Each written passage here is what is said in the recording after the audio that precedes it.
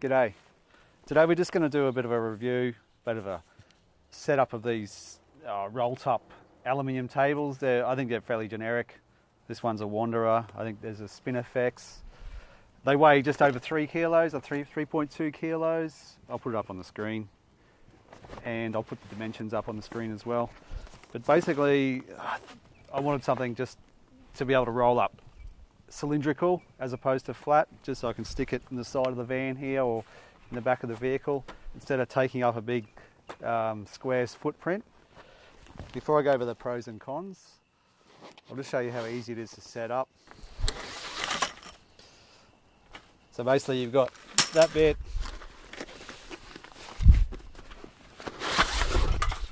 you've got your roll top, that's your roll top there, as you can see. You've got your 2 cross rails. So basically it's like your gazebos. It just pulls out like so. Or like the chairs, camping chairs. Once you get there, you can just push it up around. And you've got these pop rivets here, which is basically just, that limits how far it goes up. So it's very cheap construction. You wouldn't want to put it on a great angle because these legs, it's so light, it'll just bend. So you just got to have a bit of respect for it in that sense. And you've got these little pins here, and you've got these holes right there. These pins line up. But what I've done, I've just put marks here, here and here, so I know exactly where just to line up those pins. So I know to come in a little bit, like so.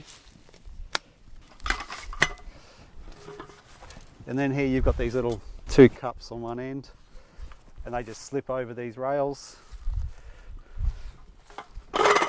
So you can just lay the roll top on the top there, let it take the weight, and just slide these over, like so. And then you've got these clips here, which just clip onto these rails, spring-loaded plastic clips, and that's all it is. Okay, you can do the normal method like I just did before, lay it on the top like so, but I found an easier way of doing it.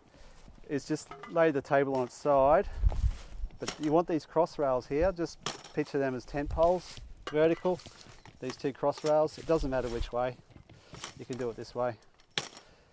But effectively the reason I'm doing this way is because sometimes these cups, if you're sort of doing it blind, but at least this way you can see exactly, so you just want to lay the table, the roll top on top here, and these cups here, they actually go on there, which is self-explanatory, but I just want quick setup, so you can just lay those over the top, you know exactly where they're going to go. So that's on there, and because the table's so light you can just flip it up, and then you have these little bits that go on there, so you can just roll that over, feel where they go. And you can see here, it's got to pull that up tight a little bit, and it's ready to go. We'll just go over the pros first. So it's lightweight, portable. As far as easy setup, once I put those marks on there, cross rails, because initially I used to sort of fumble a little bit just trying to line those pins up, had to turn it over and look underneath. I'm sure in time I would have just got it, but I just put those marks on there to make it relatively easy. So it is easy to set up. Being so portable, you could sling it over your shoulder if you had to travel a little bit of distance. It's only 3.2 kilos. So you could move around with it. These aluminium slats are relatively easy to clean. I'm not sure about if you've got some sort of debris in between the slats, that could be a different story, but if you did roll it up, you could expose those edges and clean it. The cons with it is the construction. It's very flimsy in a sense that if you're not on a level surface, so just be mindful. I think it's rated to 30 kilos on a really flat surface and really nice ground. You know, you could probably go over that. If it was to transfer that weight to one leg, these legs would just bend in a heartbeat. I'm not sure if this model is being discontinued, but they are basically a generic table. There are better quality roll-up tables, which these brands have probably copied, which I'm yet to try.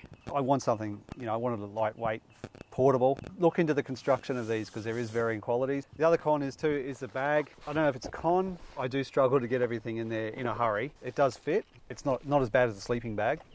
You want something small and compact, so it has to roll up tight, fit into a small space, because that's what ultimately what we're after. Otherwise we'd go for a bigger table.